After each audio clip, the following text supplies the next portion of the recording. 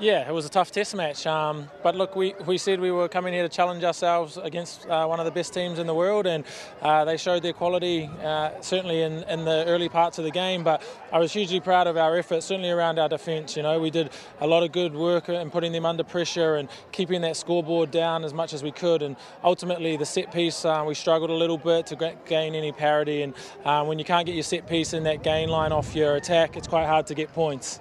We've got to rebuild and look forward to Italy coming back to Donnybrook with us. We're certainly going to have to review this game and make sure that we take the chances that were on offer. I think we created a few chances, but we just couldn't ultimately finish it off. So look, we've got to regroup, and hopefully our injuries to Lindsay and Senni aren't too serious, and we can make sure they bounce back as well and get ready for Italy.